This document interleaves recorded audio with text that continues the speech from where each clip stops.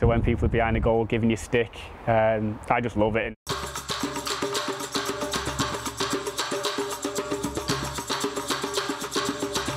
Andy Firth, gôl-geidwad. Arbediad campus gan Firth, ac am arbediad gan Andy Firth. O Rangers I Cei Connah. 4 months ago I was a footballer without a job, I was unemployed. And Connah's Quay was the club that fitted the bill for me perfectly. They gave me the opportunity to go and play games. Having not played for 3.5 years at Rangers, people can soon forget about you.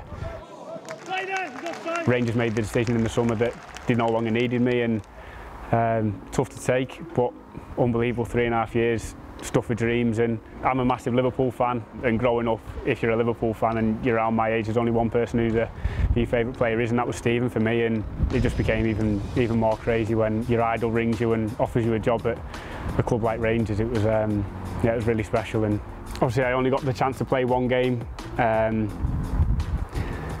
but it was one more than I expected to play, and I just fell in love with the club as soon as I went there. Like, you can't not fall in love, and I think the memories have made that even more special, the 55 and the European run, and obviously winning the Scottish Cup last year as well.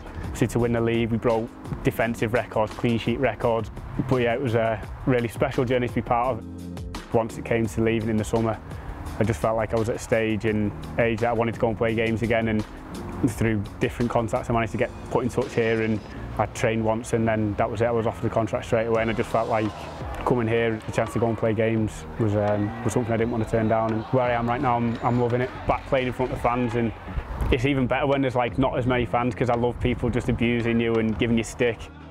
I just love it, and the best one so far was Carnarvon, definitely. 1-0 up, and obviously came under a bit of pressure at the end, managed to nick the goal on the break to make it 2, and then did the silly dive afterwards just to rub a little bit of salt into the wounds, and got a little bit noisier and a little bit grumpy behind the goal. But that stuff like that just gives me the buzz, and I know next time I go to Carnarvon I'm going to make sure that I need to be on my game, because if not, it's going to be could be a long afternoon. For me, to have a defence that I know what they're going to do, and they know what I'm going to do already, have that connection and relationship's been really good, and I think that's probably why we're doing so well so far defensively.